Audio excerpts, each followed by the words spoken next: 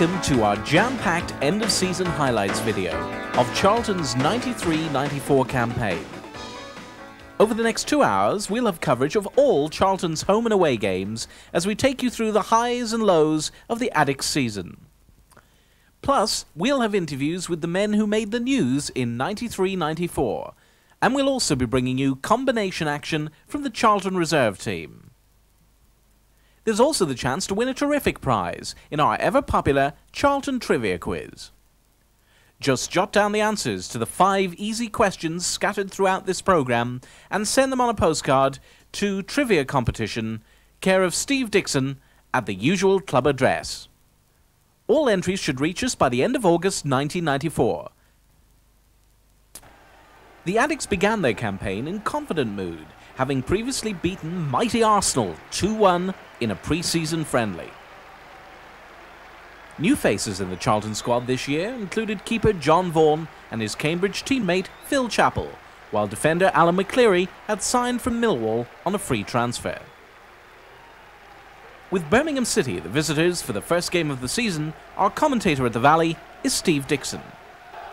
So it'll be Walsh with a free kick, and Minto's made a run. And Minto's in here on the left-hand side, he's got the cross in, and at the far post, it's Phil Chappell! And on his debut, Phil Chappell has scored for Charlton. It's Charlton Athletic 1, Birmingham City 0. After 37 minutes, Minto got down the left from a quick free kick by Walsh. He swung the ball in, and arriving at the far post for a super header, a towering header, it's Phil Chappell to make it 1-0. That's bounced unfortunately, and now Robinson's in for Charlton. Robinson one-on-one, he's cut inside the defender with a shot, and saved by Miller. And Robinson came close there to making it 2 for Charlton, but the danger's not cleared yet. Now Pitcher with a chance, and it's over. The final score, Charlton Athletic 1, Birmingham City 0. Our reporter Bill Anderson put it to Phil Chappell that he couldn't have wished for a better Charlton debut. No, it was eventful to say the least. I think I did my eye in about the second minute or something, and it didn't stop there either. Obviously, we scored the goal. Yeah, could you tell me what happened? What I remember, there was a free kick, and I think Walshy and Scott Minto took it short.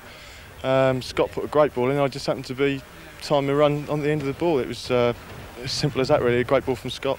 Are you pleased to have come to Charlton? Yeah.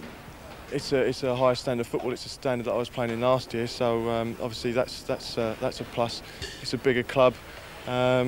Just hope I settle in as well as I did do first game. Or the lads have been great. Just hope it goes on from here. 3 days later, the Addicks were at Fratton Park to take on Portsmouth. Floats it across. Lee Burns in a low header. Chamberlain have to get to that. Walsh right across the goal. And it's in! It's a goal for Charlton Athletic. The ball came across low. The defenders unable to pick up.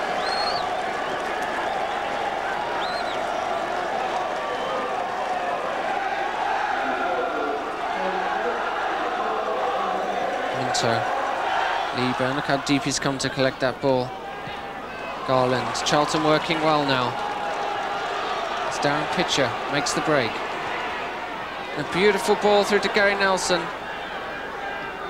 Sean Newton called for it. Flicks it over with his left foot. Walsh is there. 21, number 21, Colin Walsh has taken that ball and placed it past Alan Knight. There was no real power on the shot, but the ball seemed to loop off a foot into the far corner. Stimson. Long ball for Chamberlain. Warren Neal, a neat overhead kick. Handball! Spotted by the linesman. Warren Neal claims the handball.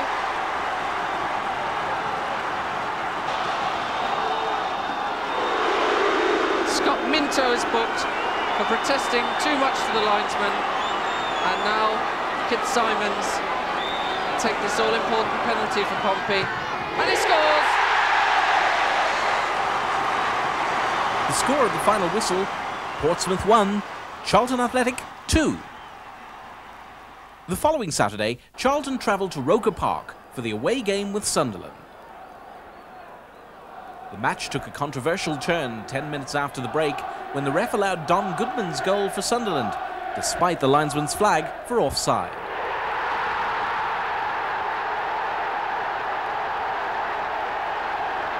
Goodman added insult to injury 10 minutes later, setting up teammate Michael Gray with this golden opportunity.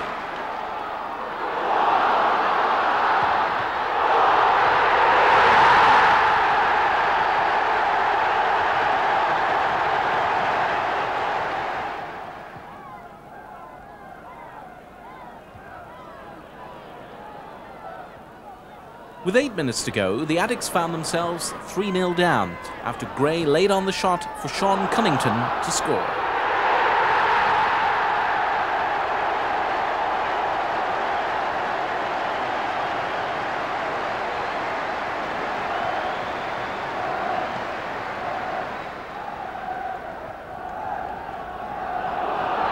Gordon Armstrong completed the Addicts' misery in the 85th minute, putting the ball past a hapless Mick Salmon.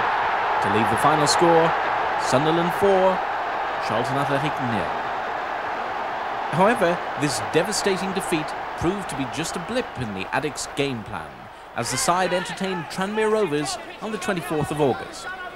Here's our commentator, John Fuller. It's Malkin, and McCleary intercepts. Quickly pushes Nelson away. Nelson flicks on. Hasn't got anyone in front of him. Oh, this could be a mistake here. This could be the first goal. It's there, yes! That's it! 16 minutes gone. Mistake from Eric Nixon. The ball clears straight to the feet of Sean Newton. Looks up, sees the empty goal, and calmly chips the goalkeeper and the fullback. 1-0. Stephens gives it straight away to Nelson. Newton chipping it in. There's Leeburn there. Yes! Oh! That's unlucky. Peter Garland driving it to the deflection. Have to check and come back. Just looking for Leeburn. And Darren Pitcher winning it. Sean Newton's there. Looking for a quick chip in. Leeburn's there. Yes! Yes, he's got it on the second. Off the post, Kane's back out. Leeburn kept his composure. Put it away.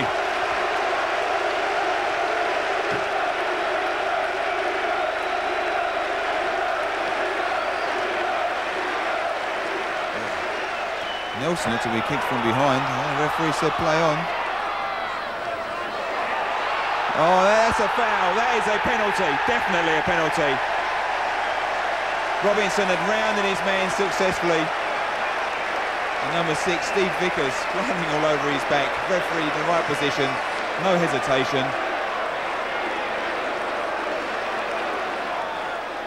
It becomes, yes, it's there. 3-0, 56 minutes gone. And the hard work of the first half is paying off now in the second. Martindale with a free kick. He's got Nevin just to his left for a short one. Chipping it in. This is Aldridge. And Aldridge finds the back of the net. The score at the final whistle, Charlton Athletic 3, Tranmere Rovers 1.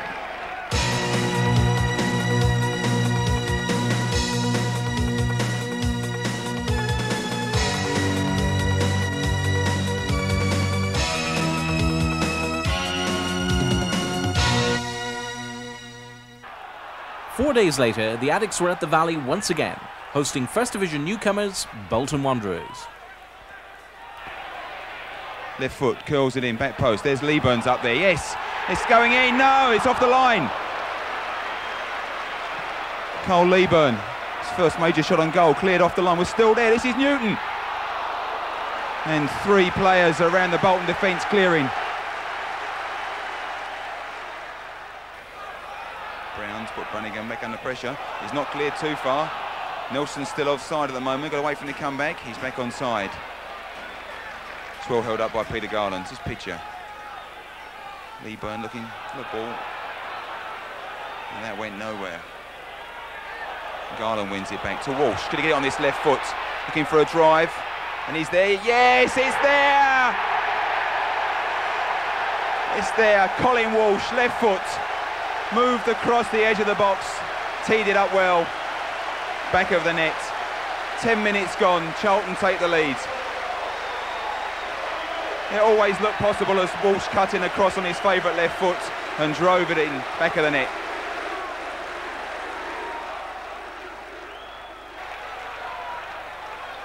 Oh, Grant keeping one eye on the ball all the time there. Stop the ball from reaching Jimmy Phillips' feet.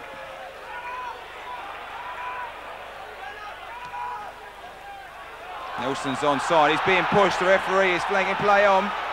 Nelson's round, he's there! That was well played, well seen by the referee. The linesman was flagging for a foul. The referee said play on. Nelson kept his feet, rounded the goalkeeper and put the ball away.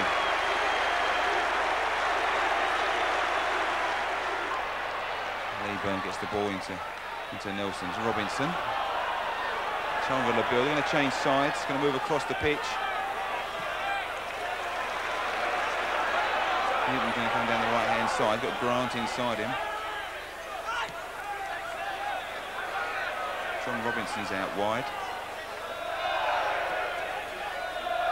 There's Leeburn. And he finds Garland. Garland's got a right foot drive. Yes, what a goal! What a goal! Peter Garland.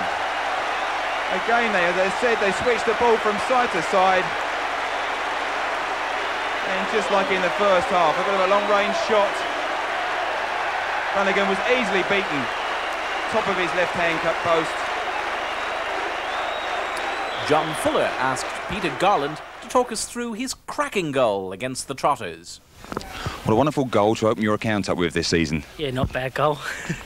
Looked very nice. Made some space for yourself, caught it just right outside the box and top left-hand corner. Yeah, things weren't going right for me, so I got the ball in and thought just whack this one, and it went in. It seems over the last few games, you, John Robinson, Newton, really matched in well together, young, enthusiastic and battling away, and that's what seems to be doing well for Charlton at the moment. Oh yeah, we're working hard as a team, and you know, we've got to win our home games, we're winning them, so let's hope we can just take it from there, go on. The team must be really pleased, 6 goals in 2 games. Yeah, it's good, nice for the crowd to get them goals and all, so let's hope we get some more. On the 1st of September, Charlton had their first cup action of the season, playing away to Millwall in the Anglo-Italian. The Lions took the lead in the 12th minute when Andy Roberts converted Ian Dawes' cross to put the home side ahead.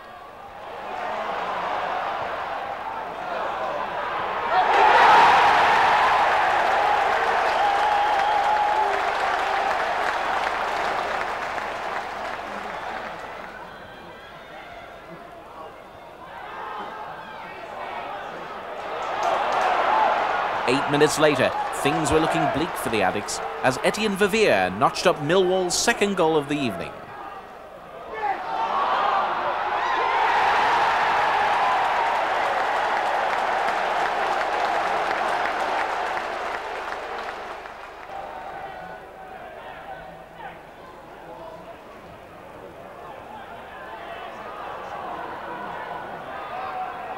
Charlton clawed their way back into the game a minute before half-time after Carl Leeburn capitalised on Casey Keller's misfortune.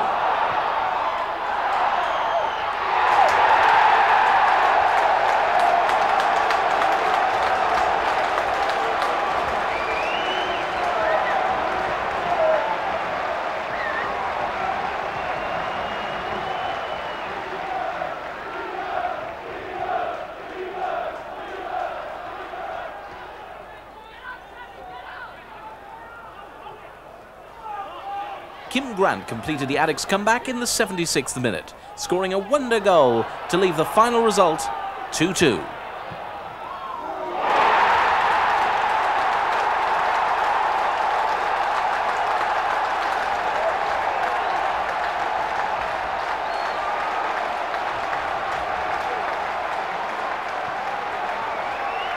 Back with the Ensley League, on the 4th of September, Charlton were at Vicarage Road to take on Watford.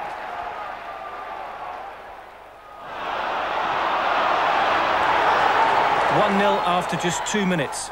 But Kirbishley's appearance on the bench and a disallowed goal midway through the first half was an indication of Charlton's growing anxiety.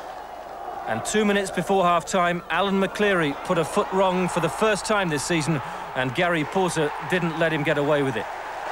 In the second half, the view from the bench was much the same, with Watford, who'd won their 3 previous games, seeing more of the ball and looking the more likely. But under Grit and Kirbishley, Charlton can counter-attack. And against the run of play, and with a bit of help from a hesitant defence, Scott Minto put them back in front. They hadn't played well, and it's to Watford's credit that they weren't allowed to pinch the points. In the final minutes, Watford was sharper, and Alex Inglethorpe made it 2-2. But Charlton looked on it as a point gained, and while most don't expect them to be up there at the finish, no management team will work harder this season. And for now, the double act are top of the league. The following Tuesday, Charlton were hosting old rivals Crystal Palace in the Anglo-Italian Cup. Walsh swings the ball in. Nelson got up there. Grant gets it back in. Leeburn's in, and now a chance! And a chance, and a goal! And what an extraordinary situation. Charlton have taken the lead with 57 seconds gone. The Palace defenders are looking round in utter amazement, in fact. The referee certainly ran straight back to the centre spot. Stuart Barmer is the man that scored. The Palace defenders stood and watched as the ball sprang free from Nigel Martin's grasp, and Stuart Barmer will surely never score an easier goal. Grant wins the ball well. Nelson takes over. Grant for Charlton. Pitcher. It'll run now for Pardew. Walsh and Sturgis if he can find him. Pardew, again, good first-time football from Charlton. Pardew gets it back from Sturgis. Time to look up now. Pardew back to Phil Chappell. Chappell drives it forward, looking for Leeburn. Leeburn gets the touch off, and now there goes Colin Walsh. If he can get the shot, he can. It's 2-0. Colin Walsh, the Charlton captain, makes it 2. 34 minutes gone. Charlton Athletic 2, Crystal Palace 0, and again, lovely measured football from Charlton.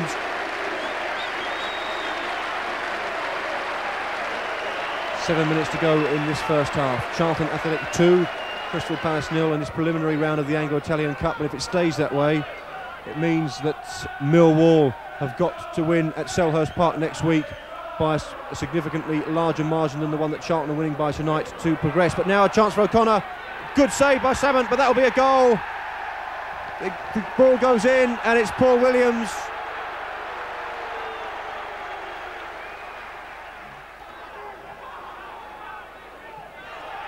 It looked like an elbow there. And there seems to be, and that's a foul, and there's a fight started on the far side there. And Armstrong involved, and he's been looking for trouble, and he's off, and he can't have any complaints whatsoever. Peter Garland to Nelson, and now Charlton have men spare. One of them is Walsh. Sturgis making tracks on that far side. Pardew leaves it. This is Pitcher. Kim Grant, the man on this near side of the field. Pitcher once again. Garland. Grant. And Garland running on. Peter Garland, can he find a shot on his left foot? Oh, fine goal! Peter Garland with an absolute peach. It's 3-1 to Charlton, and that's the best goal of the game, without a shadow of a doubt. Again, excellent passing football from Charlton. They must have strung together 10 or 11 passes. Pitcher and Grant, Walsh, Nelson all involved, and Peter Garland scythed through the Palace defence like a knife through butter and beat Nigel Martin with a vicious low left foot drive. It's Charlton Athletic 3, Crystal Palace 1.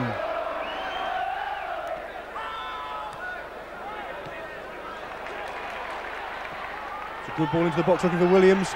Williams has got in there first. Oh, it's off the line! What an amazing clearance!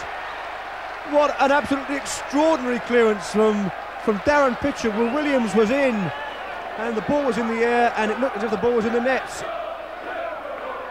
Kim Grant giving chase. David White slips. Barmer takes over. Grant. Gorman in space. Gorman finding Pitcher on the overlap now. Can Darren Pitcher get the cross in? He's got to the ball. He's got the cross in the far post. There's Leeburn! Yes!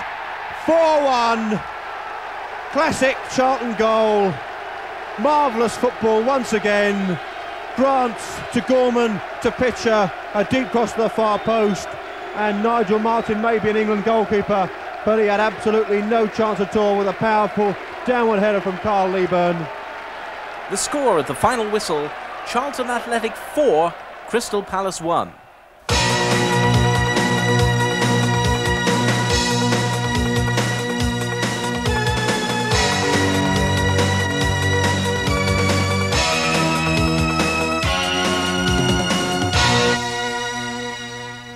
Having dumped the Eagles out of the Anglo-Italian Cup, Charlton's next match was another local derby against Millwall at the Valley. And Vanden Houwe has absolutely flattened Sean Newton.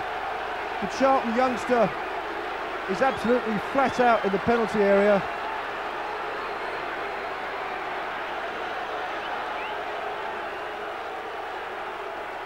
And there goes Robinson again.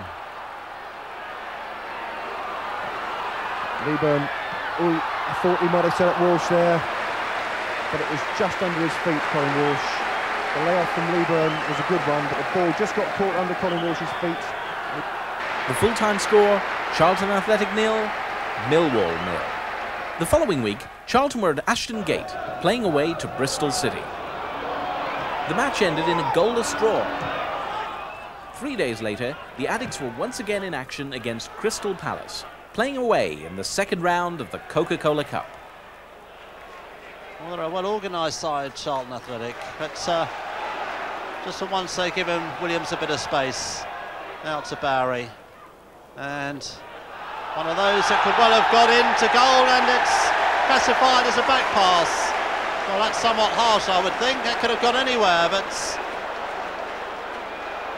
you'd imagine some Charlton fans and players would be rather irate if Palace take the lead from this. So we've already had one incident like this, and I wonder if Dean Gordon is going to hit this one. Gordon it is, and it's gone in. Dean Gordon giving Palace the lead. He's a skillful player when he's on the ball, always looking for something different. Gareth Southgate hit well, and Gareth Southgate, another special from him.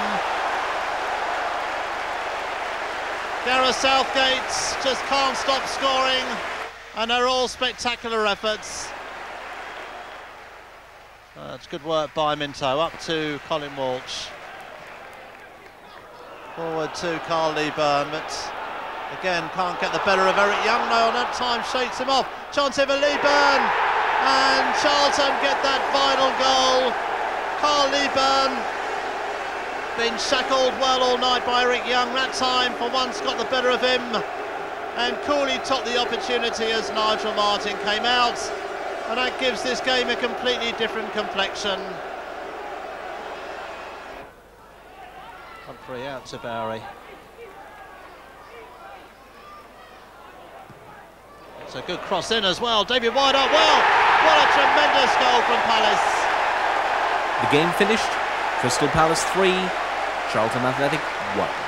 The two South London sides' paths crossed yet again on the 26th of September for a televised league game at the Valley. Here's Brian Moore.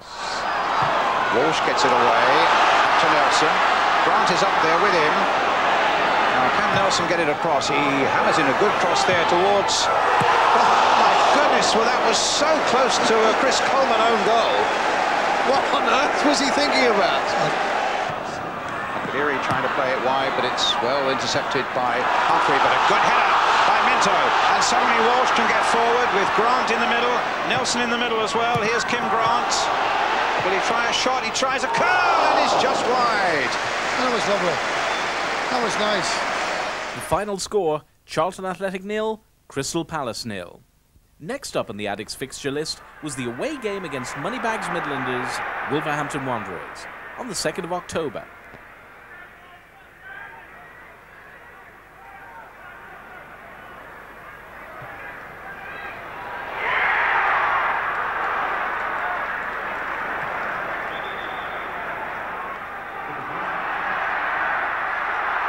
Wolves took the lead on the hour after Kevin Keane's free kick proved unstoppable for Mick Salmon. 2 minutes from time, Phil Chappell rescued the Addicts from the jaws of defeat blasting the ball home from Carl Liebern's header.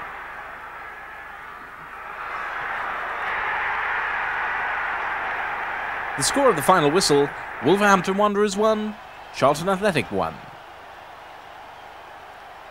The autumn of 1993 saw Britain lashed by torrential rain, and the second leg Coca-Cola clash with Palace turned out to be a distinctly soggy affair. And White gets it out into the right-hand side for Bowery. And Bowery has picked out Chris Armstrong, and there it is. And that has killed the tie. The match finished Charlton Athletic 0, Crystal Palace 1, with the Eagles going through to the next round 4-1 on aggregate.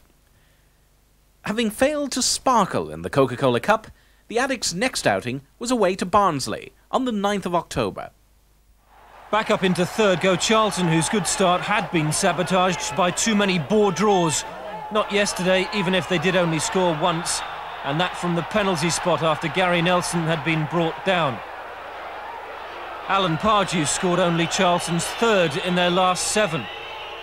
But for the first time since August, they'd won a league game, and it's their first win at Barnsley since 1936. The 12th of October saw the Addicts jetting off to La Bella Italia to take on Brescia in the Anglo-Italian Cup. The match was something of an historic one, as it marked Charlton's first ever competitive game abroad. An occasion well worth celebrating in the opinion of these fans.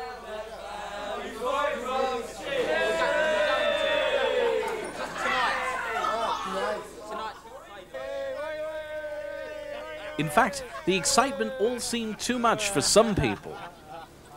Almost 300 loyal supporters had made it over to Italy for the game, 95 of them having joined the club's special chartered flight.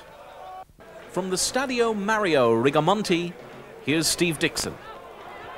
Let's took a deflection, and it's in. A deflection. Ambrosetti with the shot. It took a wicked deflection, and it looped over Mick Salmon, and Brescia have the lead.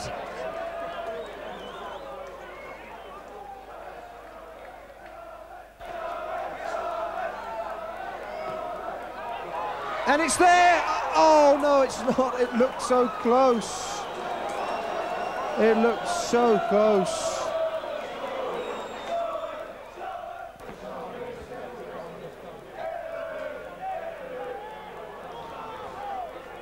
We've played a minute of stoppage time here in Brescia. And could this be the goal that wraps it up? Oh, there's a chance for Ambrosini. Ambrosetti has scored. It's all over. The final score, Brescia 2, Charlton Athletic 0. Returning home, the next fixture for the Addicts was a top-of-the-table clash with Leicester City at the Valley. Lieburn is there. Oh, it's there. Yes. It's gone in. It's Phil Chappell. He scores another one. Chappell is scoring some goals from these set pieces. Ball knocked back in. He was at the far post. Came off a Leicester head, and there he was, Phil Chappell, to put the first one in. 31 minutes the first half. Phil Chappell.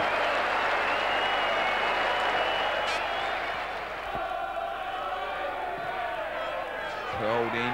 Chappell's there. Oh, a great save by Ward. Chappell was there, free header. Great save by Gavin Ward. Charlton make a substitution. I think it's the need for Colin Walsh. I think his ankle's gone again. And they've scored. Well, it's all going on. Leicester have scored. Agnew has nipped in and put it past Charlton. Billy Grant has got inside of Whitlow. Has he been brought down? Yes, it's a penalty. He'd gone round. He had gone round Whitlow. The ball had gone past him. Grant was there, and Whitlow brought him down. Darren Pitcher to take the penalty. 4 minutes of normal time. And he's there, drives it straight past the keeper's hands. The score at the final whistle, Charlton Athletic 2, Leicester City 1. Co-manager Steve Gritt shared his thoughts on the game with John Fuller. Steve, we took the 3 points, but it's getting very nerve-wracking hanging on to these one-goal leads. We must be concerned with our lack of goals. Well, I thought today it wasn't a question of lack of goals. I mean, we had certainly enough chances. I think some credit should go to their goalkeeper. He certainly made 3 very good saves, particularly in the second half. He's obviously there to do a job like that. So I would say today it wasn't a case of that. It was a case of we created a lot of chances. We've hit the target, but unfortunately the keeper saved a few of them. We've only scored, besides today's 2, 3 in the last 8 games. I mean, that must be a bit of a concern then. No, we're not concerned at all. We're equal top of the league. How can we be concerned? The defence are doing very well. The whole side is defending very well as a unit. At the moment, we are creating chances, but unfortunately we're not scoring them. If we weren't creating the chances, I'd be more concerned. But we are creating chances, and as I said today, with a bit of luck, we could quite easily have had 3 or 4. Now placed second in the table, the Addicts' next game was away to Grimsby on the 23rd of October.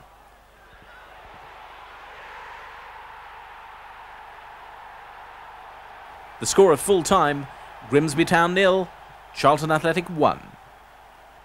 Meanwhile, striking changes were taking place at the Valley as the JCBs rolled into action on the Old East Terrace to start work on the club's new 6,000-seater stand. As work on the East Stand got underway, the Addicts' next match was the home game against Oxford on the 30th of October.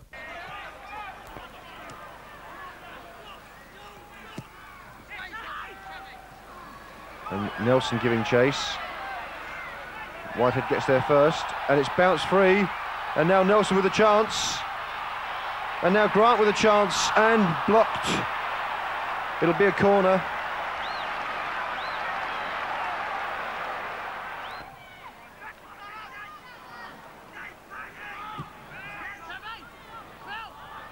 This is Beecham. Chappell. And now Walsh playing it forward into the space for Grant. And it's running free, but Liebman with a good challenge. And it's bounced free for Nelson, and Nelson scores! 1-0 to Charlton. Gary Nelson with the goal. The final whistle saw Charlton going 4 points clear at the top of the table, with the full-time score, Charlton Athletic 1, Oxford United 0. Next up on the Addicts fixture list was an evening game with Derby County at the Valley. Here's John Fuller again. It's a good cross. Lee Burns there. It's Robinson. Oh! Taylor's picked it back up. Was still there, Robinson. And it's over the bar. There's Pembridge, says Simpson. They're all there. Paul's to the right. Simpson's come away. Number 11. And that's gone round the wall. There's a goal for Paul Simpson. 31 minutes into the first half, and against the run of play, fully against the run of play. Robinson forward, looking for a little hole there in the gap. There he is. Just giving Grant Lee down to the left. Grant's found some space. Got a lot of space down the left-hand side. Pinpoint the Charlton play if they can. Straight at Craig Short. Derby in trouble. Oh, could this be? Yes, it's there. The equaliser. It was nearly an own goal. Keeper just managed to get a hand to it. 37 minutes. Harry Nelson equalises.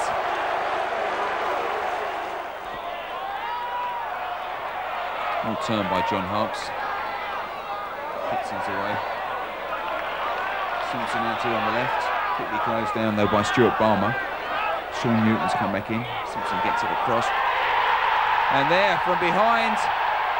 Nips in. Mark Pembridge. Unmarked. Ball curled in. The full-time score, Charlton Athletic 1, Derby County 2. After that disappointing result, there was happier news that week for Charlton, with the announcement that computer manufacturers Viglin had signed as club sponsors. The newly sponsored shirts got their first public airing the following Sunday in front of the LWT cameras at Luton. Up goes Lever. Oh, and a great shot there by Nelson. Can Robinson finish it off? Into the side netting.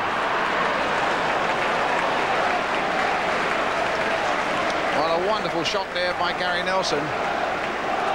So close to being goal number 6 for him. What about this? Again, Leeburn made touch for him. I thought for a moment it was just going to clear this crossbar, but it whacked into it. Anja. Flick, almost an arrogant little flick with the outside of the boot there by the Canadian. And Luton keeping this going well now, as Marvin Johnson takes it up for them. And Newton gets back there. It's still not out of play. Johnson again, looking to turn it back, does so. And a header that goes in. And it's an excellent goal there for Luton Town. The score at the final whistle, Luton Town 1, Charlton Athletic 0. The 9th of November saw the airborne Addicts once again following their team into Europe for the Anglo-Italian Cup clash with Ancona. Stuart Balmer gets it back to Mike Salmon, and Mike Salmon gives it back to Balmer, and Balmer slips, and now Turchi is in, and Charlton in a bit of trouble here, and there's a chance for Karawetsu, and Karawetsu makes it 1-0 to Ancona. Bad defending there by Charlton. Minto with the throw. And the cross in, and Leeburn gets up, and Leeburn causing problems already, having just come on. That was his first touch, and it's going to be a corner. Armelini under pressure there, and Leeburn getting up again, and just a whisker wide of that Armelini's right-hand post, and Carl Leeburn causing problems within seconds of coming on.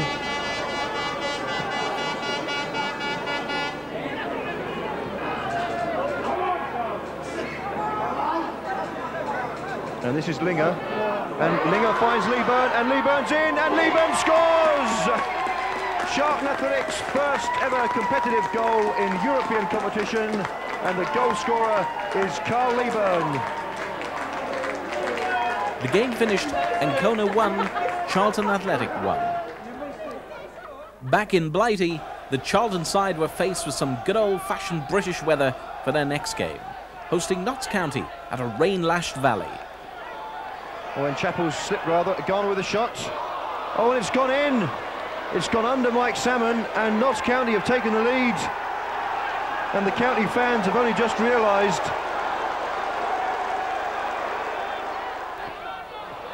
Chance for Garland.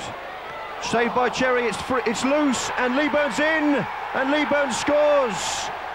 Charlton equalise despite the efforts of the referee there. A quite bizarre goal, but Charlton are back on level terms. Leeburn and Garland celebrate in distinctive fashion. Cherry made the save, Leeburn followed up. The referee blocked the first shot, but Leeburn poked it home. It's one apiece. And Nelson again. Charlton keeping possession. Minto trying to find Leeburn. Shot for Nelson, and a chance for Grant. Oh, it's wide.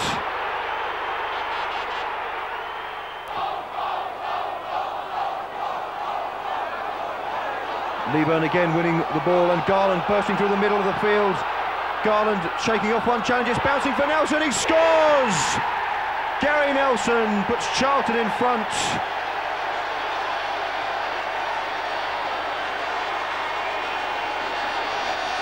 Peter Garland did extremely well there, bursting through the midfield, shaking off one challenge. And when the ball ran free to Gary Nelson, Nelson finished clinically for his 6th goal of the season.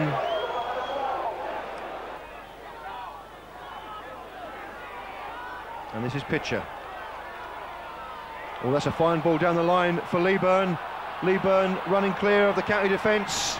He's picked out Gary Nelson, 3-1. Nelson grabs his 2nd of the match, his 7th of the season, and a fine move involving the 3 players there in the picture. Pitcher with the pass, Leeburn with the cross, and Gary Nelson with the finish. Charlton Athletic 3, Notts County 1.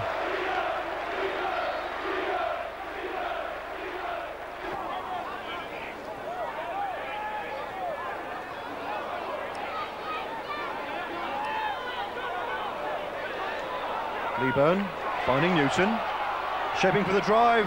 Oh, what about that? Sean Newton, and it's 4 for Charlton. That's the best goal of the game, without a doubt. Sean Newton, the substitute, with a drive from easily 25, possibly even 30 yards. It's Charlton Athletic 4, Notts County 1. And the Addicts, I think, could go back to the top of the league this afternoon. Newton's second goal, and what about that? Cherry beaten, all ends up. And Darren Pitcher brings it forward for Charlton as the Addicts go in search of a fifth. Walsh. And now Leeburn.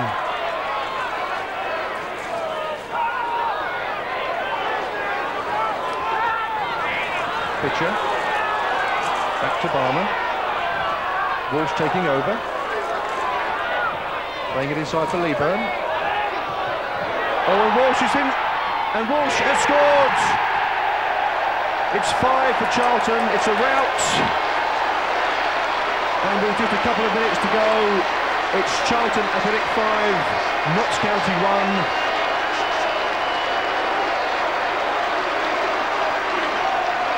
And you have to go back a few years to the last time that Charlton hit 5. Goal hero Sean Newton talked us through his 78th minute stunner. Sean, congratulations on that goal. Picked your spot well. Yeah, I didn't have much time to pick where I was going to shoot. I heard Darren Pitcher say pass, so I didn't want to pass to him, so I just had a dig and it went in. Seem to make a habit of these screamers. Scored one at Tranmere. That's going well. I don't score that many a season, so whatever I get, it's got to be a good goal. So I'm glad to score. You're coming on a substitute last 3 games, coming on at critical times. It was nice to come on today and be able to fit in nicely on 5 goals. Well, coming on substitute's probably done me like a world of good, saving my legs now and again. So coming on today and scoring a good goal, like put the managers in a good position. Seems to have been one of Charlton's failures lately, only scoring 1 goal per game, and not even that in the last 2 games. It was nice to put 5 away. Well, having been on the last 2 defeats, playing well at Derby and not too well at Luton, we had to come here and put things right, and we did with 5 goals. Charlton's next match was the Anglo-Italian Cup tie with Ascoli on the 16th of November. That rather looked like a foul. Newton going on. And this is Troglio for Ascoli. Bierhoff making the run. On this near side, it's Menolacina. Oh, and that's gone in, and that's an error by Mick Salmon. The ball certainly swerved.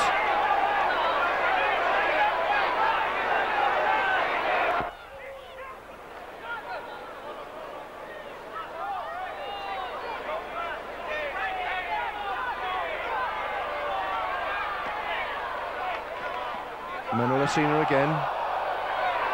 Here's Bierhoff. And Bierhoff makes it 2-0 for Ascoli. German centre forward on 39 minutes, Oliver Bierhoff. It looks like it's going to be Troglio. Oh, that's a fine goal.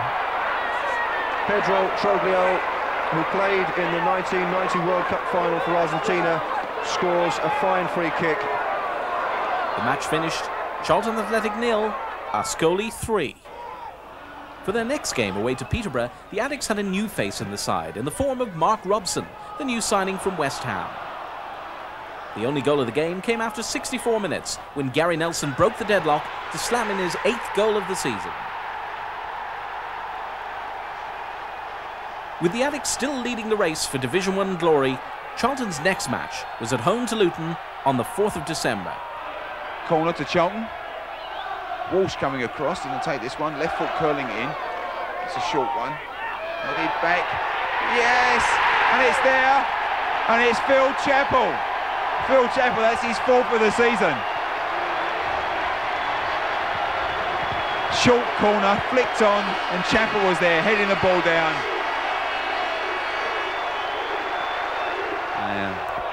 Goal scorer there. Well played, John Robinson again, taking that on his shoulder. Cutting inside, going to go in and out, it's gone inside. Thomas, good drive. Oh, that was unlucky. The score at the final whistle, Charlton Athletic 1, Luton Town 0.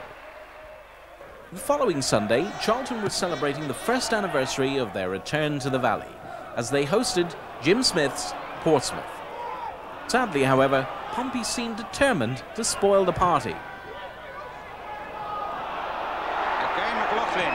Here he is down this left flank this time. Walsh again. Played inside. And a chance for Warren Neal. And they've scored. 1-0 Portsmouth. Darling.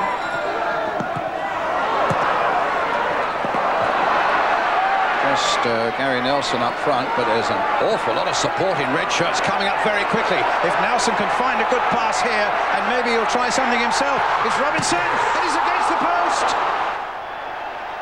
The full-time score, Charlton Athletic 0, Portsmouth 1. There was more bad news for Charlton a week later as they played away to struggling Birmingham. With the Midlanders now under the wing of new boss Barry Fry, the Blues took the lead after 51 minutes with Kenny Lowe blasting the shot in from 35 yards. The final score, Birmingham City 1, Charlton Athletic 0. Charlton's next match was a somewhat meaningless one as they hosted Pisa in the Anglo-Italian Cup, despite being unable to qualify for the finals. Garland is dispossessed, and now the chance here. The ball is a square, and there it is, the first goal coming in from Muzzi. Pisa take the lead. And this is Mark Robson. Robson twisting away, he's brought down there. Owen Robson's lashed out, and there's a bit of an argy-bargy off the ball there. The referee has produced a red card. This is Muzzi, the scorer of the first goal. Oh, and that's a fine drive. John Vaughan beaten. Muzzi scores a second. Chappell. And that's intercepted. And Pisa are on for a third here. It's Muzzi for the hat-trick. And that's a superb finish. Muzzi completes his hat-trick.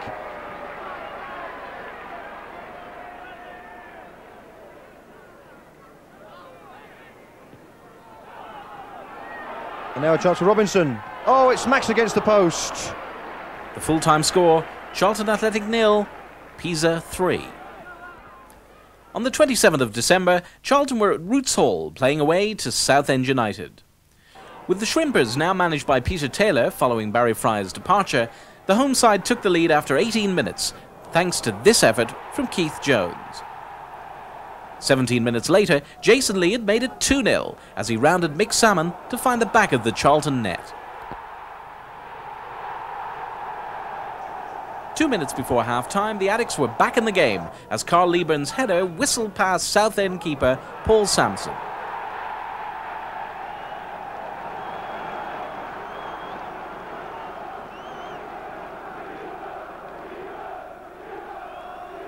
Midway through the second half, Southend increased their advantage as on-form Ricky Otto fired home the Shrimpers' third goal of the afternoon. Festive spirit seemed to be distinctly lacking from this match, and with 10 minutes to go, both sides were down to 10 men after Mick Bodley and Colin Walsh had been shown the red card. However, there were more goals to come, and with just a minute left on the clock, Alan Pardew had made it 3-2.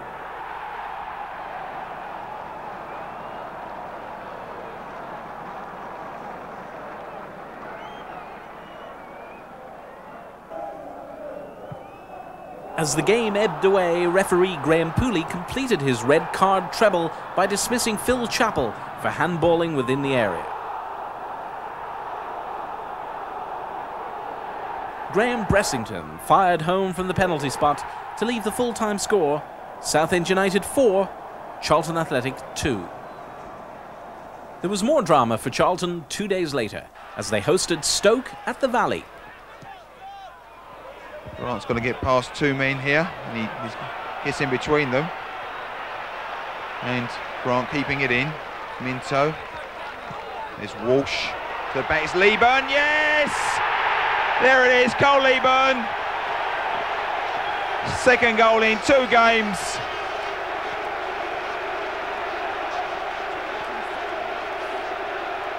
"27 minutes.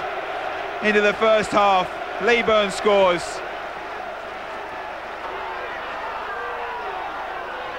There's some legs going about out there. Someone's down on the floor. I haven't quite seen who it is at the moment. It's a red card. Bannister has gone. Obviously there was a few legs flying more than there should have been. They say there was some incident there, but didn't see quite how bad it was.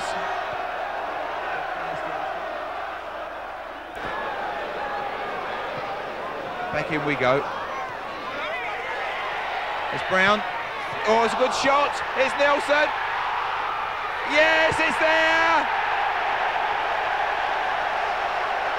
It's there. I don't know who's going to claim it, McCleary or Nelson, but it was there. We should have made more than one earlier, but we're there now. The final score, Charlton Athletic 2, Stoke 0. New Year's Day saw the Charlton side at the City Ground, playing away to Notts Forest. Forest took the lead in the 47th minute with Des Little scoring his first ever goal for the club. Charlton skipper Alan McCleary saved the Addicts bacon 10 minutes after the break, finding the back of the Notts net to leave the final score at a goal apiece. 2 days later, Charlton were back on home turf, braving the elements for a home game with West Brom.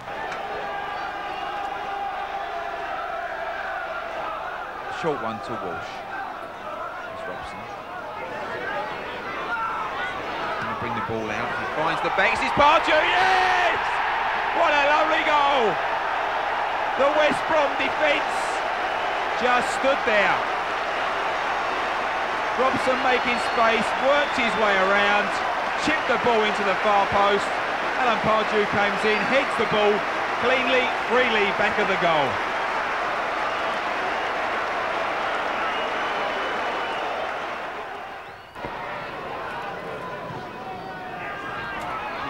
Heading down, yes, it's there! Leeburn has scored. Leeburn's pulling away, corner from Walsh. I make that 89 minutes. Cole Leeburn's got up, headed it home. Bottom of the right-hand keeper, right close to the post. And it's 2-0. There's not many people who have left the ground here for this game. Still looking round, not many seats are free.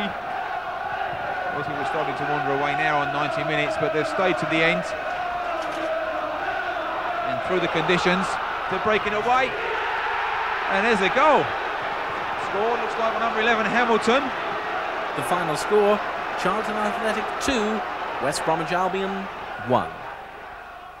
John Fuller discussed the game with Charlton new boy Mark Robson. Mark, first time we spoke to you this season.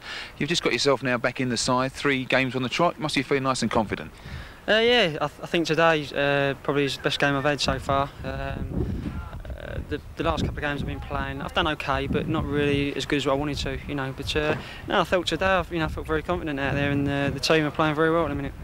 Overjoyed with that cross. Before the ball even hit the net, you were doing a forward somersault. Yeah, no, I was, because I think I knocked quite a few crosses in today actually, probably more than I've done since I've been in the side. But no, just pleased to see one of them go in. Yeah. They pushed you out more to the right today and left you alone, where I felt in the other 2 games you were being pulled inwards to create a few stuff. Being left out there, suited you today. Yeah, I think that it's. I mean, to be honest, the last few games as it happens, I've not really had a lot of the ball when I've been staying wide, but not really been getting it. So I tend to, as any winger does, when you're not getting the ball, you go inside looking for it. So that's what I've been doing really. But today, luckily for me, I mean, I did get quite a lot of it. So and obviously, once I do get it, it's down to me to get crosses in. The hideous weather had threatened to postpone the Addicts' third-round FA Cup clash with Burnley on the 8th of January. But thanks to groundsman Colin Powell and his team, the match was able to go ahead as planned.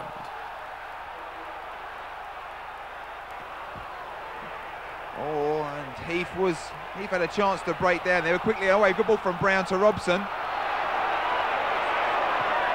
She pulls it back. Pardew right hand. It's there!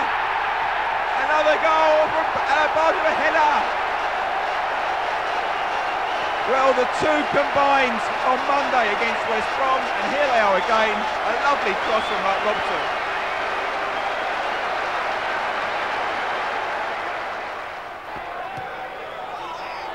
Leeburn's good chest down. Pardew and Robson. Chip to the far post, Lee burns up. Hendel was the man stopping that. And now the linesman's there, he's not having any of it. He's going to say playing on, Robson wins. Leeburn, yes! And it's Robson's determination down the right. Dummy from Kim Clark, Leeburn puts it away. 3 minutes into the second half, Charlton make it 2-0.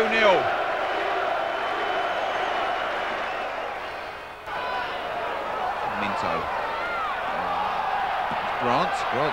Battle well and won well, he's into the box. Kim Grant, yes! He's there. He's wanted that goal for the last 3 weeks. So near. And he turned into a strong tackle, won the ball back well, rode in between 2 players and hit the ball home. The final score, Charlton Athletic 3, Burnley 0.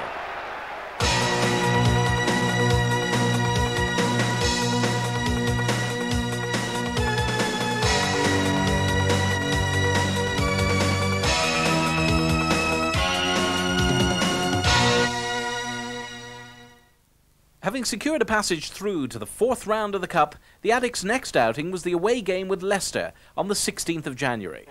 David Oldfield's just made a mess of that one, and I don't think he'll do that again. He's just had a real... There goes Robson. Oh, a terrific goal, is it? No, off the inside of that upright. And Mark Robson could not have been closer to his first goal for Charlton Athletic. That deserved one. Oh, this time Speedy hits it straight onto Leebur's head, and Leebur's given Grant a chance to give Charlton the lead. He goes down, and he's given it right on the edge of the area. Well, Charlton will complain vigorously about that. Certainly worth seeing again, as Kim Grant broke onto Leebur's pass. Is he in or is he out of the area? Well, I mean, Charlton are unfortunate. So, can they make the breakthrough from this free kick? Robson's in there, and Brown is in there, and it's going to be thumped in, and off the bar this time from Brown, and it has gone in. No, the whistle sounded for offside now. Well, Charlton must scarcely believe it. They cannot believe it. Steve Gritt returns to his seat. Charlton have hit the bar, hit the post, had a penalty claim turned down, and had a goal disallowed, all in the space of 60 seconds.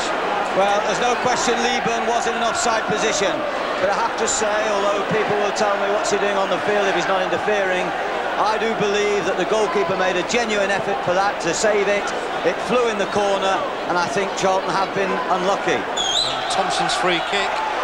Oh, and the keeper Salmon didn't get there, and he's in trouble here, and it's hooked into the net, and Leicester City take the lead through Simon Grayson.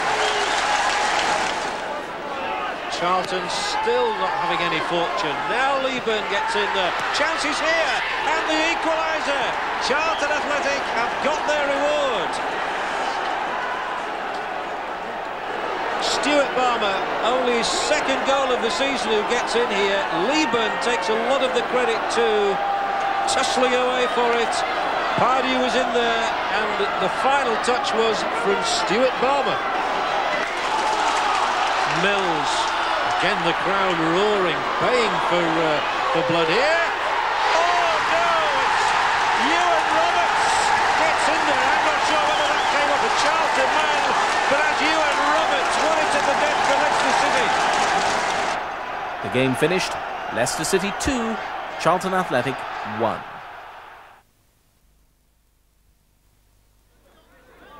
Meanwhile, there was better luck for the Charlton reserve squad as they played Millwall at Welling United's Parkview Road.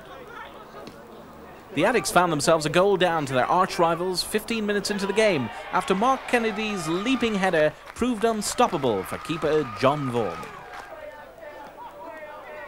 Shortly before half-time, Charlton had pulled the scores level as Gary Nelson rifled the shot in from the edge of the area. Minutes later, the Addicts had taken the lead as a crucial error from Lions defender Matthew Middleton allowed Danny Mills to touch the ball over the line.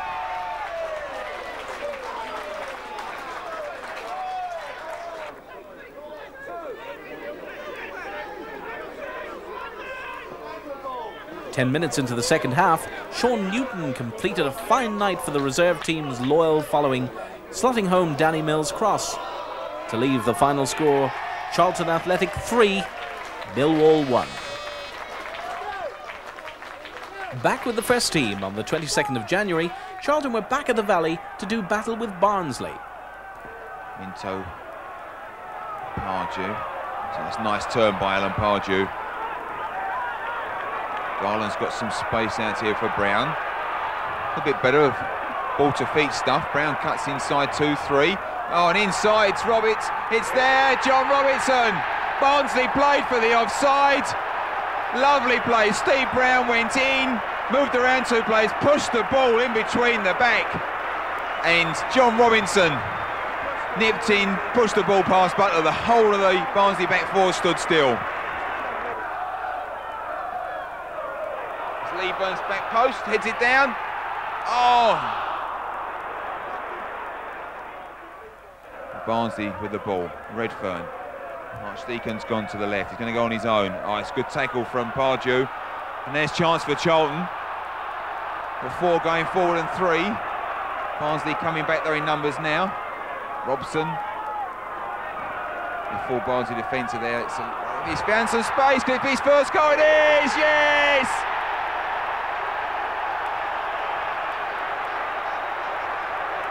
Mark Robson scores his first goal. Been so close at other times and he's there. It's his first goal for the side. Came round the back, had a 1-2 off Leeburn. He got a bit of a lucky break of a Barnsley defence. And Mark Robson scores his first goal for Charlton Athletic. There's Taggart. Bulldozes his way through. And he finds Payton again. Here he is, Taggart still up there. He finds Payton again, is he there? He is. The final score, Charlton Athletic 2, Barnsley 1. The Addicts' next outing saw such famous names as Kenny Dalglish, Stuart Ripley, Tim Flowers and Alan Shearer visiting the Valley, as the Charlton side took on the might of Blackburn Rovers in the FA Cup 4th round. Robson with the corner. Flick on from Brown, Leeburn's in there! Flowers with the save and Leeburn claiming that his shirt was pulled. And Carl Leeburn again angry with the referee. Robson with the corner, Brown got the flick on and Leeburn at the far post and definitely had his shirt pulled there by Tim Sherwood. Now McCleary and now Brown again. Charlton retaining possession well. The ball delivered deep towards Leeburn. There's a chance now for Pitcher. Oh, well struck. Oh, off the post. And now Robson with the cross, and Leeburn's in there. And Kevin Moran gets the ball away. That's the closest we've come to a goal this afternoon. Darren Pitcher striking the ball from something like 20, 23 yards outside the box. Flowers was beaten, but it cannoned back into play off the post.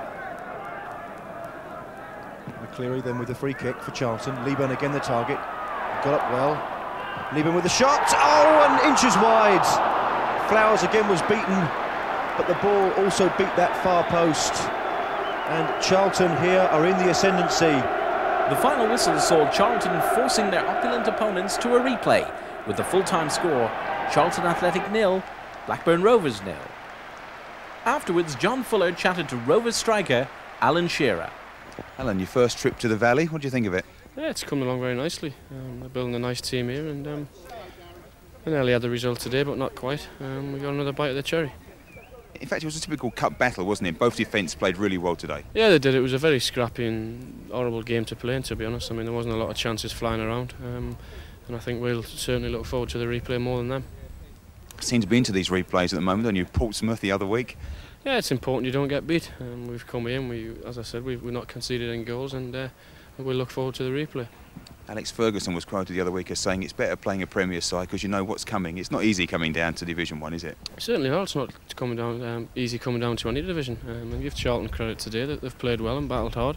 Maybe could have nicked it at times, but they haven't. It was a very, I thought, a very boring game with no goals in it. But there you go, another game to come. The following Saturday, it was back to league action for Charlton as they entertained Grimsby Town at the Valley.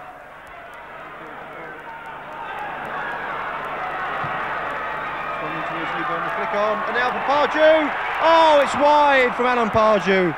That's the best chance of the game.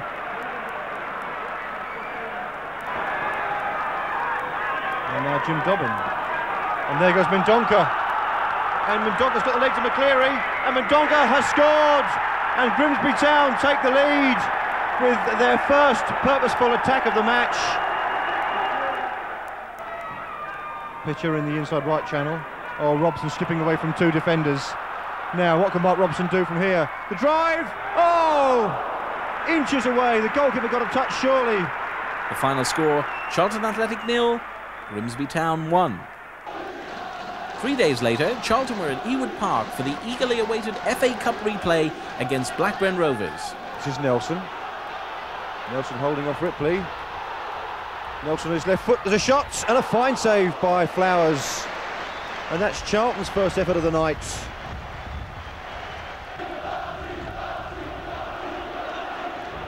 This is Brown. Swinging the ball into the box. Leeburn's up there. Pitcher, deflection, and a goal! And Charlton take the lead. Extraordinary stuff. Darren Pitcher with a deflected drive. I think it was Morrison that stuck out a leg. The ball zipped in past Tim Flowers. Charlton take the lead at Ewood Park. It's Blackburn Rovers 0, Charlton Athletic 1. 15 minutes gone, and Charlton have a shot lead here at Blackburn. And now Wilcox. Newton is the defender. Wilcox swings it in. Oh, and Mick Salmon's got to head it away from underneath his crossbar. And finally McCleary gets it clear. And Charlton were rocking. Kim Grant showing Berg a clean pair of heels. Shot comes in. Oh, so close. Mick Salmon with the free kick. The referee checks his watch yet again. And it's there, and it's all over. The final whistle goes. Charlton Athletic have made history here at Ewood Park. It's the first time that Charlton have beaten a team from a higher division in an FA Cup tie since 1934, and it's a wonderful night for Charlton Athletic. The match finished with the Addicts dumping their big spending opponents from the Premiership out of the Cup. With the final score, Blackburn Rovers 0, Charlton Athletic 1.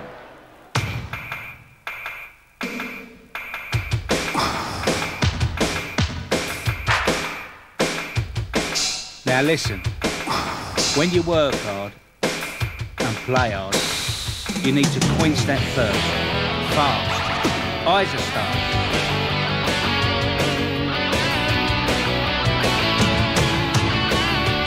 Isotonic it is, soft it ain't.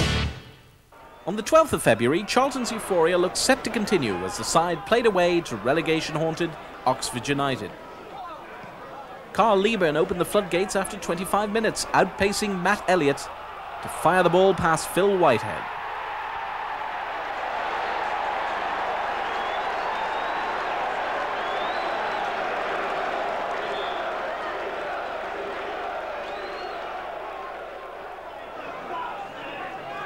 "15 minutes after the break, Leeburn notched up his second, converting Nelson's cross to score his 12th goal of the season.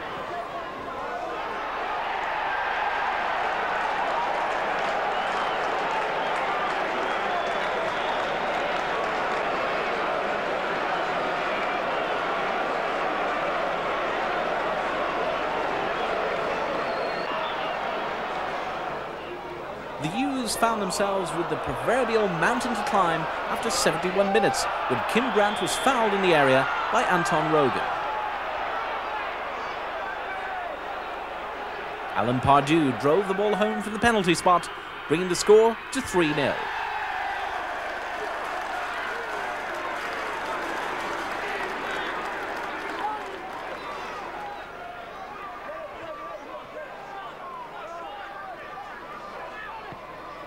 Two minutes from time, Gary Nelson wrapped up the points for the Addicts, scoring from a deflected drive to leave the full-time result, Oxford United 0, Charlton Athletic 4. A week later, the Addicts were hoping to continue their tremendous FA Cup run as they played away to Bristol City in the 5th round. 12 minutes into the game, the Addicts found themselves in arrears after Brian Tinian capitalised on a controversial free kick. to fire a fierce 25-yard drive into the back of the Charlton net.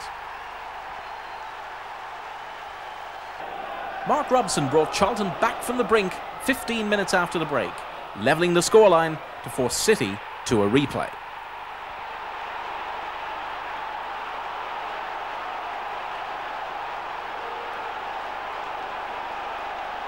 The full-time score, Bristol City 1, Charlton Athletic 1. The 22nd of February saw the Charlton side bracing themselves against Arctic conditions as they played at home to Sunderland. And now Charlton come forward through Brown. Grant's got a little bit of space. On Brown's move wide. Inside, this is Nelson. Can see himself for the left shot. Oh, a great save. The final score, Charlton Athletic 0, Sunderland 0. Charlton's next match was the home game with Watford on the 26th of February. Here's John Fuller again. Robson curling away. Chappell's there, he is there. A great save from Digweed. So Robson's his fifth, then Charlton's fifth. Going to again curl it back to the 12-yard spot. There's Nelson's up, and there's Pardew, it's in! Didn't quite get a good head onto it. The ball just dropping down. Alan Pardew running through, running the keeper to beat. Drives it home. 25 minutes gone in the first half. He's only got Gorman in front of him. Here's Gorman. Gorman just turning the other way to Pitcher. Just got Minto wide. Charlton trying to spread it about at the moment. Robson again trying to flick onto Minto. This might make this run the box, and he does. That's a penalty, yes. Wasn't intentional, but he went in and Minto had gone by him. Mr. Borrett, assuming it's not quite in the right 12-yard spot. That comes Pardew. And there it is, Pardew's second of the afternoon, Charlton second.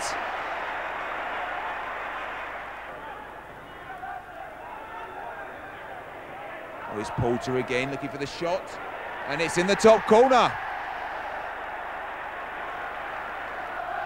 Not one of the best Charlton performances they'd be pleased. And there's a penalty. That is a penalty pulled from behind.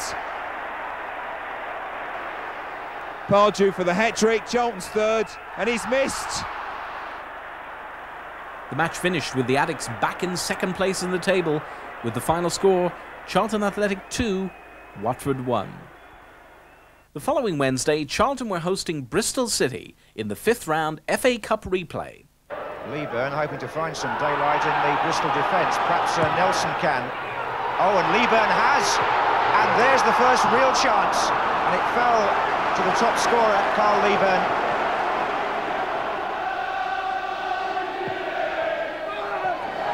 Chappell and Leeburn up together. Oh, here's Brown. Penalty.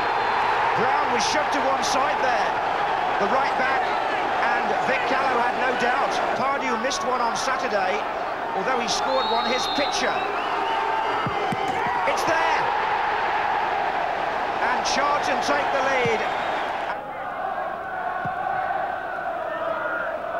They'll be pleased with that first half lead, but they'll want them to hold it now for the next 2 or 3 minutes, and they might increase it here. Robson got in, and there's trouble for Bristol, and Robson skipped round everybody except the last man. It was Shale. And there's 2 against 2 up here. Leeburn needs to make his presence felt. Grant is away. Takes on Munro. Comes inside. It's Kim Grant. It's still Kim Grant. It's there! They've done it now! Charlton as good as in the 6th round. And just listen, there may only be 8,000 people in this ground that used to hold 80. But that doesn't matter now. Young and old, they celebrate an historic moment for Charlton Athletic. And Kim Grant here takes on Munro first of all, comes inside him, keeps possession. Dave Martin is the next man to challenge. Grant fools him as well. Bryant tries to close him down, and the ball may have been deflected, but it's Grant's goal, and it's 2-0.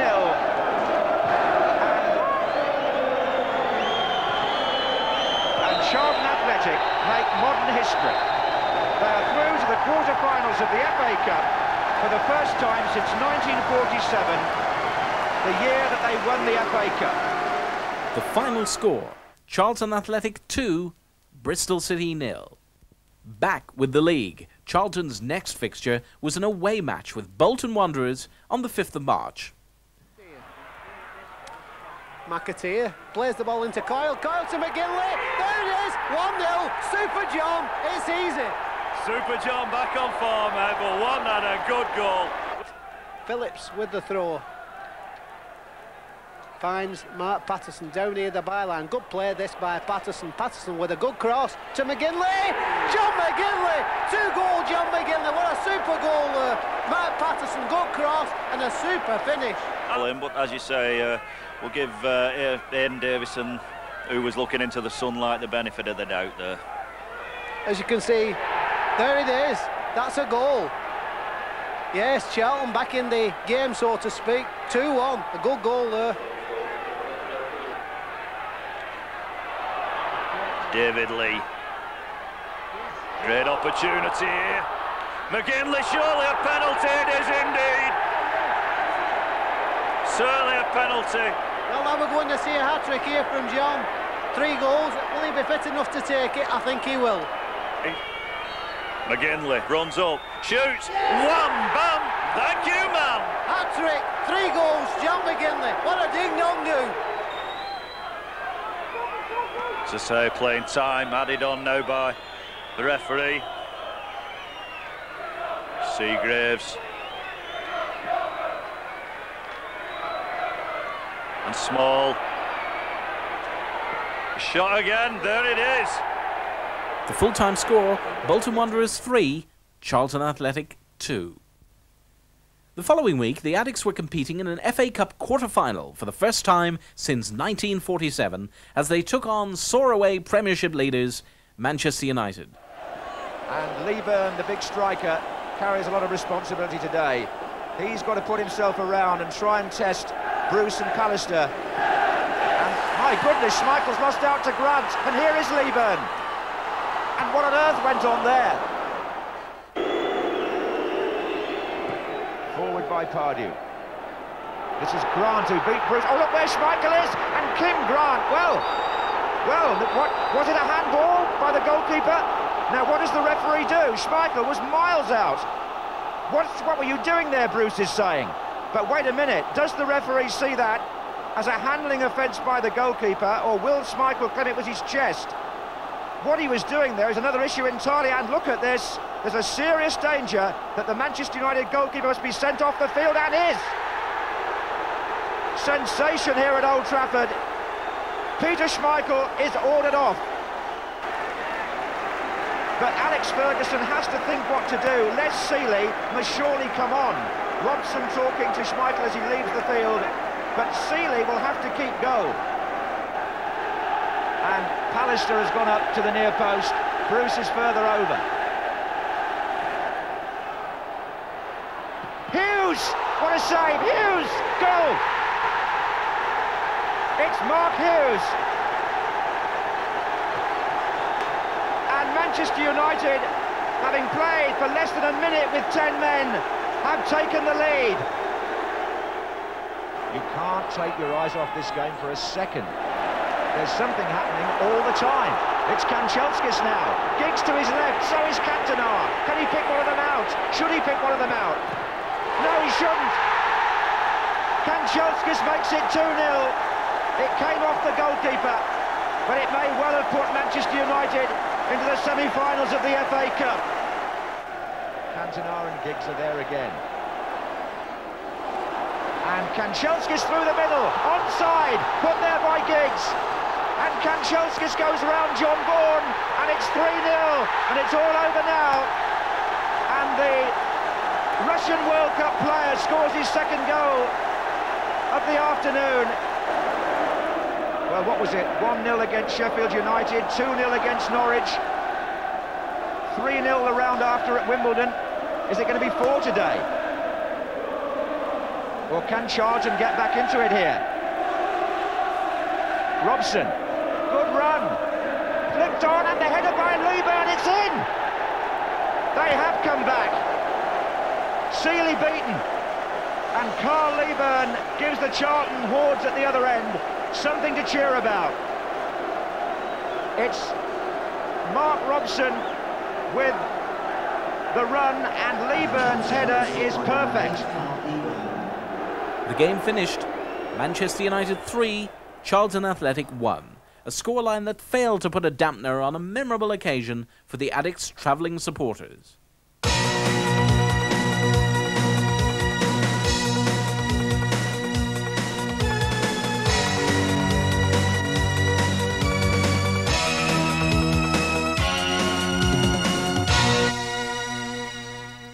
The 15th of March saw the Addicts facing their arch-rivals Millwall for an evening match at the Den.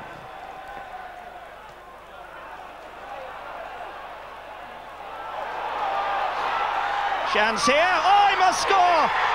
1-0! Stevens couldn't get the tackle in.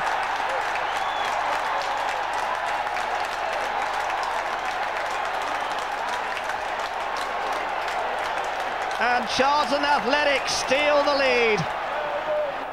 Hurlock, the man on the ball. Oh, what a goal!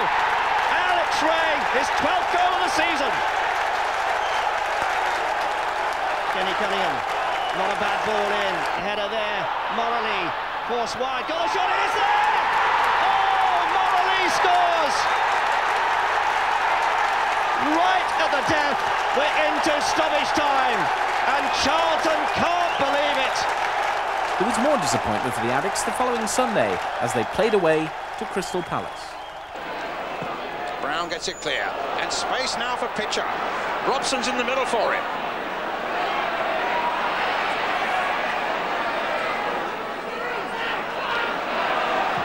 Took a long time deciding. Leeburn's in there too. And Walsh, and a great save by Martin. Young in there again. Southgate more or less at the near post, looking possibly for the little flick on. They haven't been happy, Palace, with the way they've been delivering the corners the last few games. That's a much better one! And Chris Armstrong. No chance there for Bourne. And Pardew. It's Walsh who's dinked it in. And it's gone in. Has it from Leeburn? And the referee has decided no. Stewart. That was a good ball. Solarco. Gorton is making a terrific run outside him, but he won't get there, in fact, because Solarco is making such strides himself. And a good cross coming in. And Stewart has made it 2. The final score, Crystal Palace 2, Charlton Athletic 0, with the Addicts dropping to 5th in the table. The Addicts' fortunes continued to crumble on the 26th of March as the side played at home to Wolves.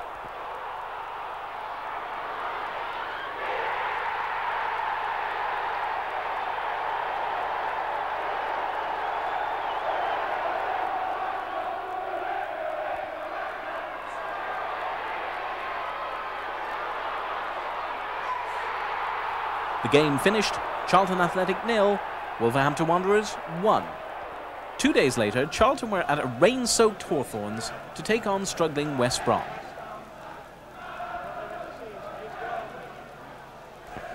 Finds Robson again. Leeburn gets the header. Naylor flicks it over the bar for a corner. Taylor puts it wide, Hunt. Nice cross from Hunt. Donovan. And that's 1-0. Nicely worked ball wide by Taylor. 4 against 2 if he can keep the run going. Needs to find Hunt possibly. Goes himself, finds Hunt. And Hunt puts away the chance. It was happier news for Charlton on the 2nd of April as the Addicts entertained Southend United. The match marked the historic opening of the club's impressive new 6,000-seater East Stand, with the honour of cutting the ribbon falling to Addicts supporter Alan Kavanagh. With a carnival atmosphere helping to boost the team's morale, our match coverage comes from London Weekend Television. Bennett, cross comes in towards Leeburn. Might come in for Robson too. Pardew knocks it down.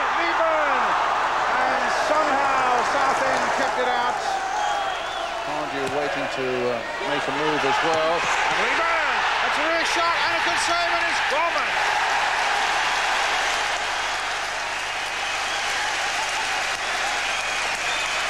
So Paul Gorman, who had that terrible miss just before half-time, has got a valuable header.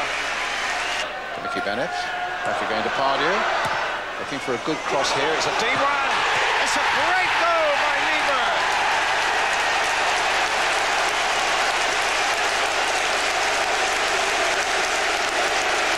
A little twist of triumph there after a glorious leap. But what a great cross by Pardew as well. A deeper one, looking up, sizing it up, played the deeper one in a terrific leap there by Carl Lieberman, and Charlton are 2-0 up. Here he is again. Oh, good one. Pardew chasing this one. Still with a chance for goal number 3. It's a certainty now. 3-0. Alan Pardew the scorer, and Charlton absolutely rampant in this second half. The complexion of the game has changed entirely, and Charlton are virtually home and dry now. Here's Ricky Otto. Charlton leading 3-0. Oh, good play here by Otto. Chance to make something for him. Kicked off the line, though, by Garland. Up goes Garland again, just gets his head to it. It's Hunt who's pulled one back for Southend.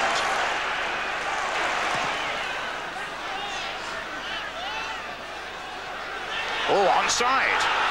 And he answers with a chance to make it 3-2. And does so.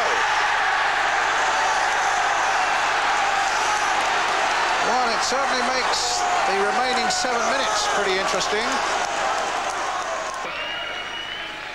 Paul Sanson with the free kick. Hit high towards the Charlton penalty area. Oh, allowed to go a long way. And it's a goal for Ansah, and it's 3-3. Well, that was a terrible mistake in the Charlton defence. And Andy Ansah, who came on as a sub at half-time, has now scored twice to bring 3-0 back to 3-3. It's an amazing Southend comeback. Well, they're furious with the side. 3 priceless points. And now it's going to be 1 at the most. Bennett turns it back. The Charlton fans want it pushed the other way. Up goes Lieberman. Now Nelson. Oh, it's going to be Pardew! What an amazing finish now! His second goal and Charlton's 4th, when Paul Sanson didn't really get hold of Gary Nelson's shot. And Pardew was the first to react. It was a good foraging run here by Nelson. Sanson didn't really get hold of that at all, and in comes Pardew to force it over the line, and Charlton are back in the lead at 4-3. The full-time score, Charlton Athletic 4, Southend United 3. Afterwards, co-manager Alan Kirbishley discussed that vital result with John Fuller. Have you calmed down now after that game? To be fair, I was okay. You know, I was sitting there with half hour to go thinking, oh, this is the first time this season, really, that we've been in control and I can enjoy the next half hour. And then as soon as I thought about that, they scored, and I thought panic set in then. And obviously the run we've had, that's why it did set in, but they got the second one, which I'm assured is yards offside. And then that was it, wasn't it? You know, when they scored, I just felt like that was it. But someone like Pards just loves getting in the box. When I saw Nell shooting, I couldn't see anybody else in the box, to tell the truth. Then suddenly the keeper makes a save, and it's great. I think it was a great old day. The atmosphere at the ground would stand open. Obviously, if we can get anything at Stoke, I think that the place will be filled for Notts Forest next week. Well, sort of a carnival before the game, and then we had a festival on the game, didn't we? No, the atmosphere was a lot better. I mean, if anyone would have been here against Wolves last week, there was no atmosphere. Apprehension, tentative. But today, before the game, you could sense it. There was a lot of people there who come out to enjoy the day and were getting behind the team. On Easter Monday, the Charlton squad were in the Potteries, playing away to Stoke City. 6 defeats in 7 games has cost Charlton dear in the run-in, and it was Mark Walters on loan from Liverpool who engineered the latest at Stoke. His skill set up Toddy Orlickson for the only goal of the game. The following Saturday, the Addicks were back at the Valley to take on promotion-hunting Nottingham Forest. Pierce quickly away to Rosario. And he's found Lee once again offside. He's got an open goal against them and he's through his legs. And there we are on 28th minute.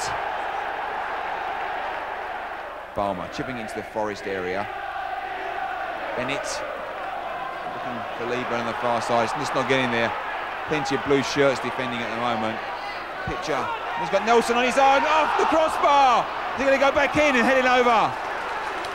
The score at full time, Charlton Athletic 0, Nottingham Forest 1. Things continued to look black for the Addicks as they played away to Derby County on the 16th of April. Grit and Gerbishley haven't had much money to spend. Yesterday, £2 million strikers kept Derby on course for the top 6. Tommy Johnson seized on Alan McCleary's mistake, and the pattern repeated itself when Scott Minto dallied and Paul Kitson put the game and promotion beyond Charlton. The 19th of April saw the Addicks making the long journey north for an evening game at Middlesbrough.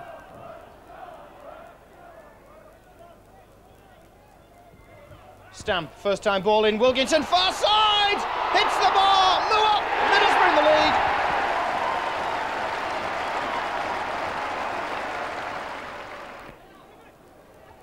Vickers, Moore, slays it back to Fleming. Wilkinson, deftest of touches, and Hendry's away for Middlesbrough, and a chance to make it 2, and Hendry makes it 2! Pitcher square. Minto from a long way out, hits the post. Pears was beaten on that occasion, and the ball's going to be driven back in. Lieburn with a head, but it's just taken off his head. Flick back in, Pears comes a long way out, punches clear. With the flag up for offside. McCleary with a kick for Charlton. They look to pull a goal back. It's high in for Lieburn, Wilkinson does well. The ball's hacked clear but drops straight back into the danger zone again. Robson trying to flick it forward, back to Robson, drives it across the face of the box. This must be a chance, and Charlton somehow haven't yet scored. Fired in and finally fired wide. Final score, Middlesbrough 2, Charlton Athletic 0.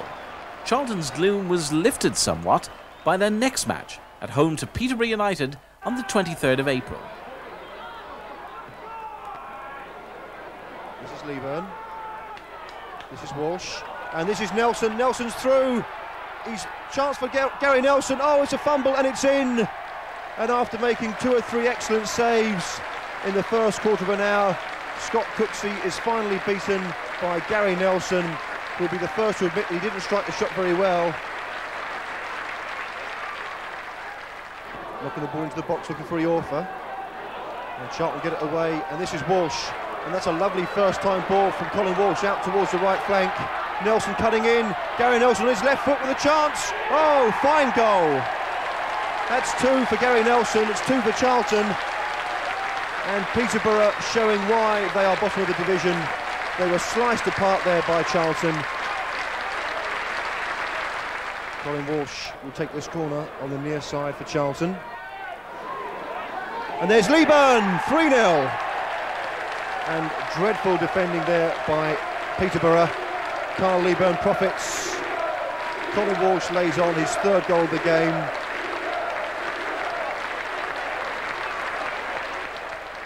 And it will be Colin Walsh with the free kick for Charlton.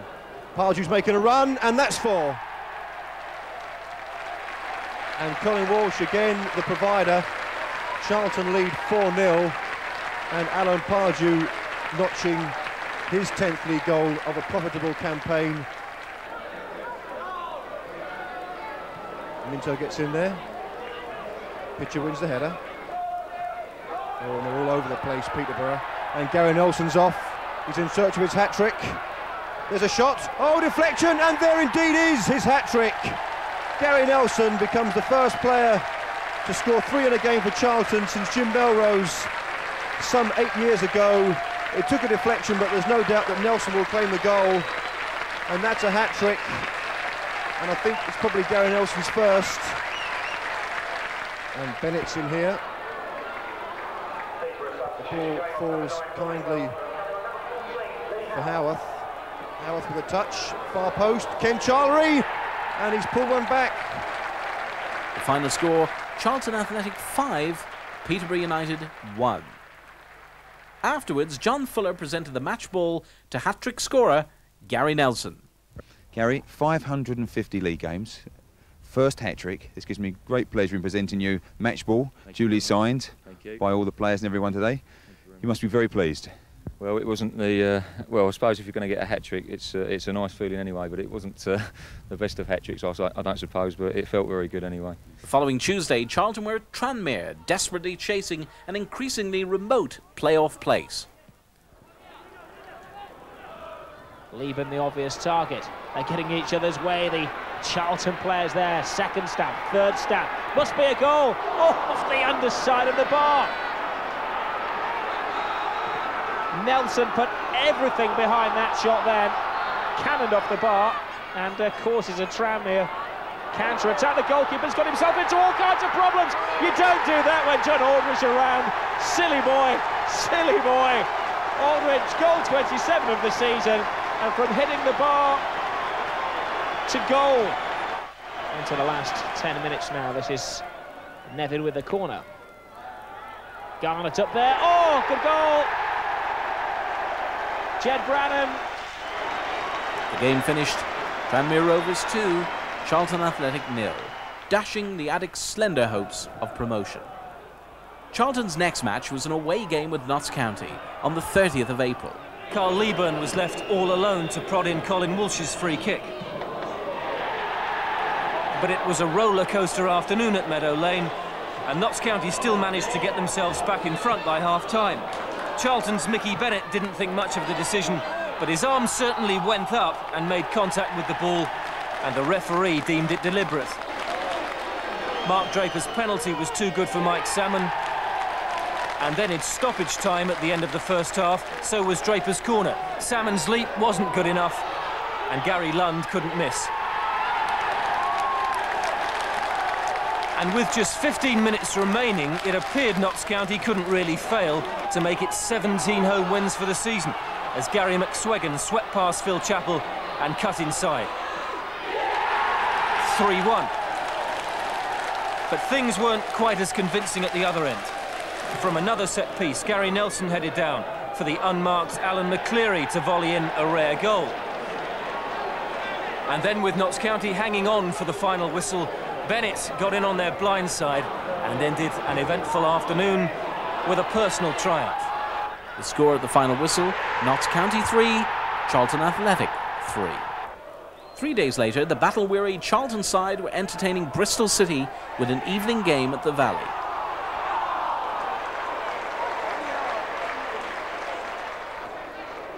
Munro with the free kick for the visitors. Chappell gets the ball away. Back it comes from Harriott. And now Junior Bent turning well. And there's a chance and there's a goal! Scott Partridge scores his 4th goal in as many games. Deep into the City penalty area. Leeburn's up there. Chance now for Nelson. Oh, fine goal! Gary Nelson on the volley with his 14th of the season. And that's an immediate response to Bristol City taking the lead. Leeburn was causing problems with his height and strength yet again, and Nelson turned and volleyed the ball beautifully past Welsh. It's one apiece. And now let's see what Charlton can do with this free kick early in the second half. Chipped in towards the far post. Chappell's in there. Oh, he's got to head to it, and it's there! Phil Chappell, his 5th goal of the season, just squeeze it in at the near post.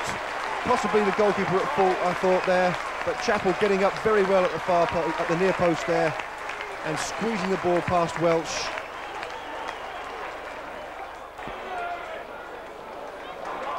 And Charlton managed to keep the ball in. Robinson. And now Nelson. The ball across. Oh, it's an own goal! Martin Scott makes it 3-1 to Charlton. I'm sure Lee Byrne could probably have tucked the chance in at the far post anyway, but it's an unfortunate own goal from Martin Scott. Nelson turned the ball across, Scott put it through his own goal. Charlton Athletic 3, Bristol City 1.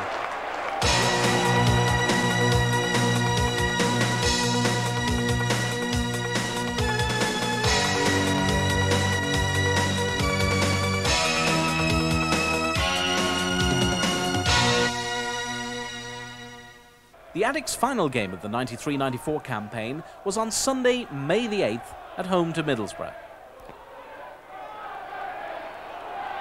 Ball in from Fleming.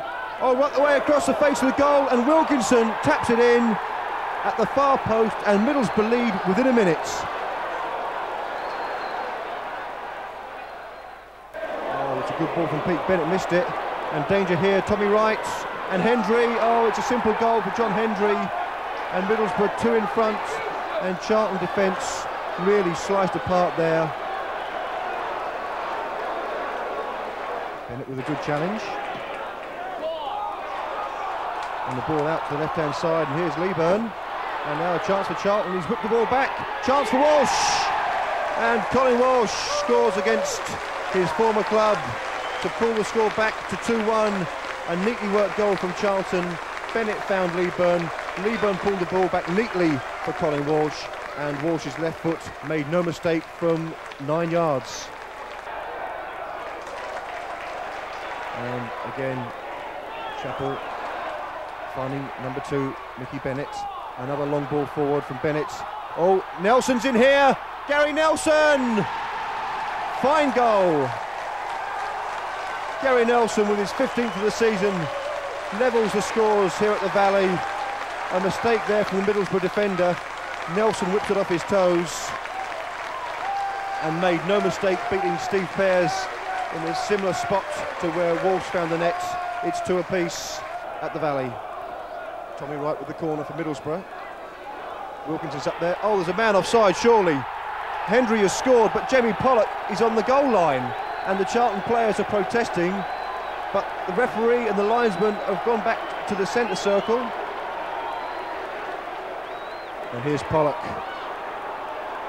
the driving force behind Middlesbrough this afternoon, finding Hendry. Hendry with the shots. Oh, and that's his hat-trick. John Hendry neatly slides the ball past John Vaughan, and Middlesbrough have wrapped it up here at the Valley. It's a meaningless match perhaps for both clubs in terms of points and position, but John Hendry won't forget it. He's got a hat-trick.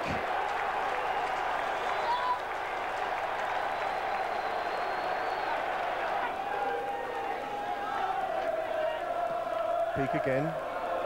Chance now for Jamie Pollock. Is this 5? It is. Sadly, the results seem to sum up Charlton's disappointing latter part of the season, with the final score, Charlton Athletic 2, Middlesbrough 5. The Addicks' final position in the First Division table reflected the club's dismal run during the final weeks of the season, with the side finishing in 11th place with 65 points. To add to Charlton's misery, the club's arch-rivals Crystal Palace romped home with the Division 1 title, while Notts Forest also returned to the Premiership with automatic promotion. This summer, we've once again teamed up with the club to run our fabulous Charlton Athletic Goal of the Season competition. To be in the running for our fantastic prize, all you have to do is pick your top 3 goals from the following selection of superlative soccer.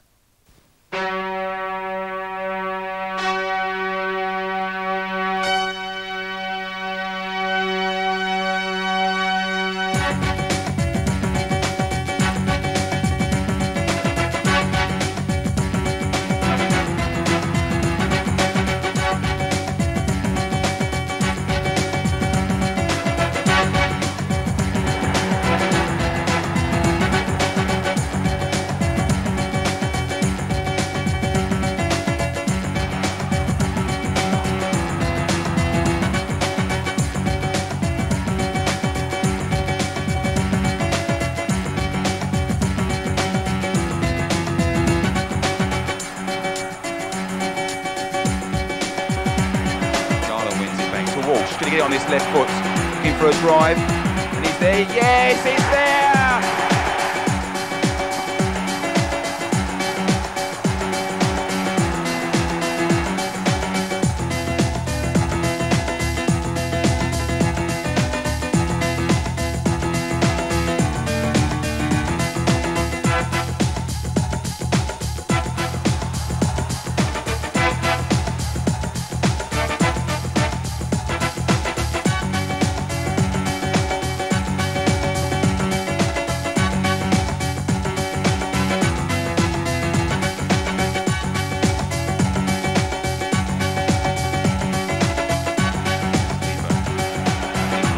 Garland. Garland's got a right foot drive. Yes, what a goal!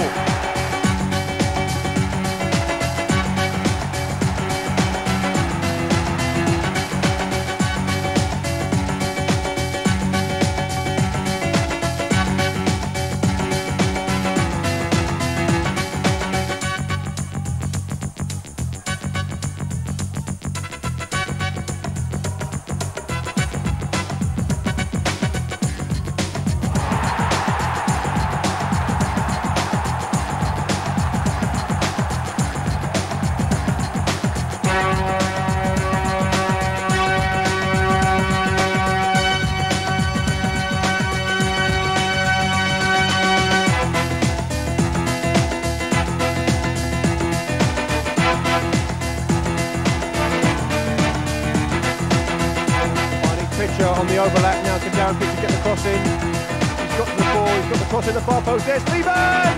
Yes! 4-1. Classic Charlton goal.